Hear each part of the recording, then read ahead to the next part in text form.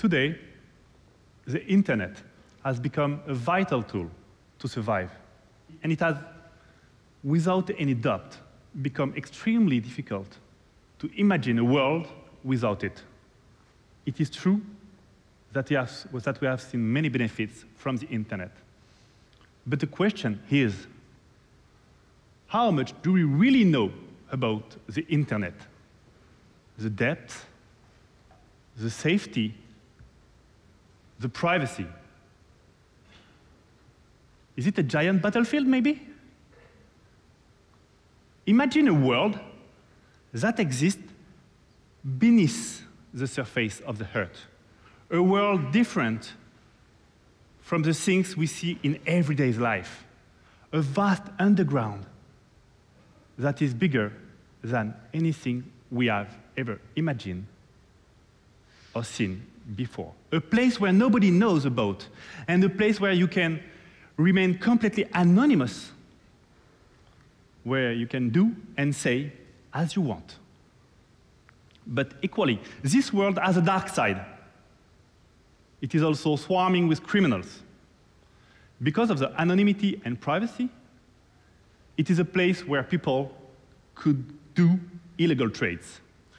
Well, this hidden world actually exists.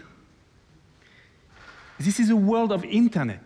This is the abyss of the internet. We're going to discover right now together. The internet consists of so much more than we see on the surface. In fact, the web, as we actually see, it represents only 4% of the network web pages like we know, like Google, YouTube, and so many cute kittens know as a lolcat, or even YouPorn. But beneath the surface lies the vast digital underground, the deep and dark web.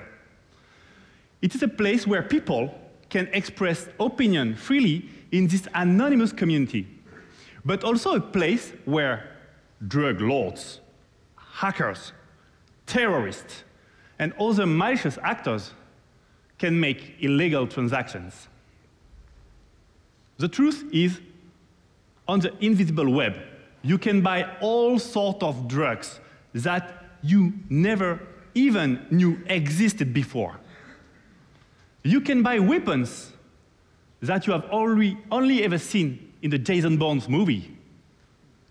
You can even buy as many stolen credit cards as you want for a little of $5 per credit card, hey, to pay your weapon. All of this illegal activity can be done behind computer screen in the comfort of your own home, sitting in your sofa. It's so simple. And I have not even begun to talk about the accessibility of child porn or obtaining a hitman to kill your worst enemy. Yes, it is possible. You think this is already a nightmare? This is just the level 1 of the dark internet. I propose to dive deeper. Let's talk about the wonderful and magical world of the Internet of Things. Wow, looks fancy, huh? It's very simple to define the Internet of Things as a network of physical objects that are connected to the internet. The companies who sell this kind of device, you know, they will try to sell you the story that, look, this connected watch will change your life. Wow. This is a never-ending flow of more and more connected devices every day. Today's example, your smartphone. Your phone can now track exactly where you are. It can monitor your sleep patterns and how many steps have you made during the day. Your watch can measure the temperature of any room you are in or monitor your heartbeat. It stores all your personal life. It stores your life. Tomorrow, your fridge will be able to share what you are eating, your TV will share what you are watching, and so on. And imagination of connected devices is the limit. But in fact, we sit on a huge vulnerability. because all of these devices are usually unsecured by design. It is a wonderful playground for hackers who would like to play with it. Have you ever imagined somebody spying on you through the webcam of your laptop? If you connect a webcam, just for information, you can wait only 6 seconds. If you connect a webcam directly to the internet, you can wait only 6 seconds, and it will start to be infected by malwares. Snowden documents, Edward Snowden, proved that governments have industrialized the process and can take snap of your face from your computer through your webcam as soon as it's connected to the web. It has even a nickname. It's called optic nerve program. You can check on Wikipedia if you want. So don't forget to smile the next time you are in front of your webcam. Hello. There is now an unlimited capacity to connect things to the internet, making us more vulnerable to attack. Hacking comes in many forms, and it is done for many reasons. Can you imagine reasons? Money, activism, terrorism. Even a low-skilled teenager, malevolent hacker, has the ability to conduct the most disruptive and severe activities that you can have a massive impact. The first example I will give is a cyber attack using the Internet of Things, the so-called connected device, so fancy word right now, as a vector of attacks. It is called Mirai attack. Maybe you heard about it. The Mirai is a malware which infects devices like webcam or personal routers. The one you have at home, exactly the same. And turning these devices into zombies. But they are still working as normal. You will notice anything. These zombies, called a botnet, simply await orders to attack a specific designated target. And it works. It works very well. And you know what? It even disrupted the internet for 10 hours in North America last October, just some few months ago, making sites like Amazon, Twitter, Facebook, and CNN inaccessible. Essentially, this was an attack using consumer products in order to break the internet. We can easily imagine tomorrow your unsecured connected TV or your unsecured connected fridge attacking the FBI websites. Who will be responsible? You or your fridge? In January 2010, the world's first digital weapon was released.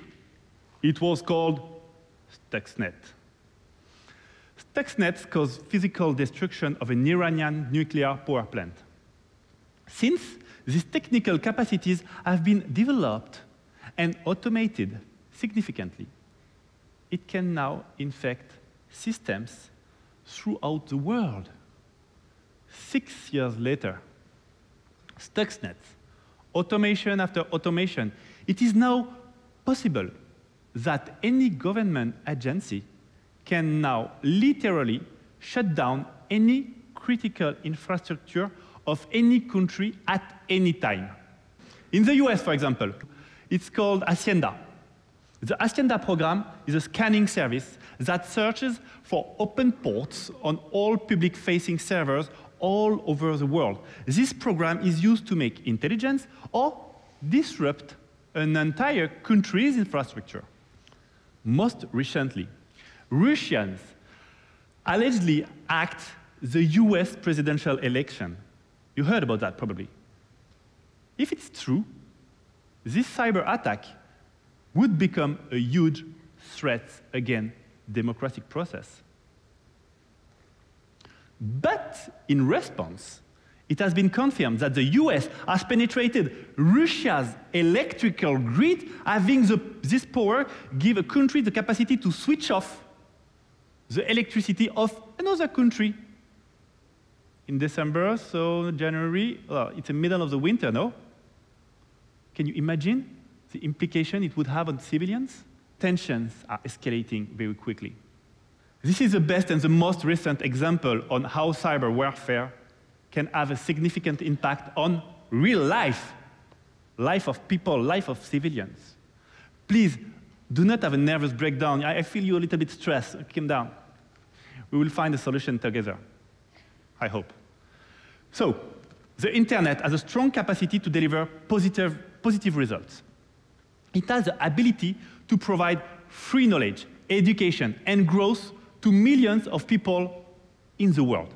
Let's take one example, and the most beautiful thing in the world, knowledge. In the Middle Ages, it would have taken someone a lifetime to create one encyclopedia. Wikipedia is the equivalent to 17,000 encyclopedias, and only took 15 years to create. It represents the largest encyclopedia that has ever been created since the beginning of the humanity. And it is freely accessible. Thousands of people are able to contribute to these articles, and billions of people are able to learn with Wikipedia. And it is all thanks to the web and its wonderful capacity to connect people and devices. The internet has so much power, and it is evolving constantly. It has the ability to do the good, but also to do the bad. In real life, imagine, with the old school method, a criminal may have the ability to plan an attack on a bank and rob money from the bank counter. Wow, well, come on. This would require a lot of planning and would only affect one bank and only some customers of that bank. And at the end, the guy have a high probability to be caught. However, with the internet, the criminal now have the potential to steal a lot of money and sell thousands of stolen credit cards at the same time online, and probably have much lesser chance of getting caught. Asymmetry. Essentially, internet can allow industrialization of knowledge, but it can also industrialize the criminality. Right in front of our eyes, a war is happening. It is a cyber war. It's not even a question, it's a fact. Cyber is now considered as the fifth domain of warfare by NATO, along with land, air, sea, and space. With land, air, sea, and space, this traditional form of war and the rules of engagement have been defined for centuries since people do war, real war. And these definitions are widely accepted. But there is no straightforward definition in the cyber world. This is the problem. The lines have been completely blurred. And this is why there is so much disorder. We now need to redefine everything. I'm going to ask you some questions. What is the definition of stealing on the internet? What is the definition of property on the internet? What part of the internet belongs to which country? How do you define a breach in national sovereignty on the internet? And maybe the last and most ridiculous question, what is the attack on the internet? We have to redefine everything. Former definitions do not work. This lack of definitions creates tensions between nations, and it is escalating quickly, and already any war on the ground is accompanied by cyber sabotage at the same time. Cyber warfare has the ability to create weapons of mass destruction and even destroy nations. Until we define the rules, we cannot move forward for a peaceful resolution of this problem. To be completely clear, the internet should not be a battlefield with no rules, where only the strongest survive. Einstein said, "I don't know with what weapons World War III will be fought. But World War IV will be fought with stick and stone. Meaning this war we are seeing right now in front of our eyes could have the power to ultimately destroy the mankind. Like in a real civilized life, people or countries should not have the right to fight back or to hack back without any rules of engagement or possibility to have a litigation or try to resolve problems through maybe diplomacy, or try to plead its cause to maybe to the United Nations before to start a war. Maybe you can go to United Nations and talk together. And at the beginning, it's simply a question of definition and wishes. My view is that giving precise definition is the necessary first step towards creating a more peaceful internet. It will be my conclusion. So instead of watching people build capacities to create cyber war, we must all together take action to build a cyber peace. Thank you very much.